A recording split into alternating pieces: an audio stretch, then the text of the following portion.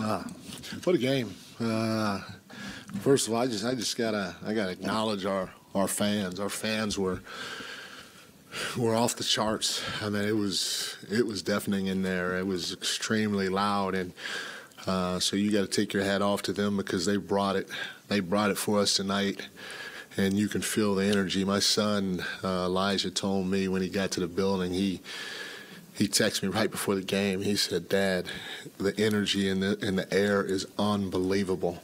And this is before tip-off, so I applaud our fans. We're going to need them to continue to be there for us night in, night out.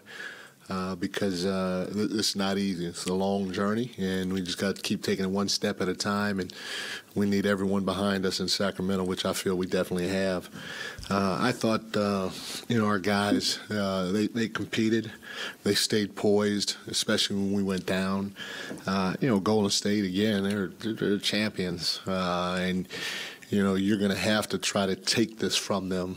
It's not going to be easy. They're good. They're going to go on runs. We may go on runs, and we have to stay the course until that buzzer sounds at the end of the game. So for our guys to do that, even when we were down, was fantastic. Obviously, Foxy and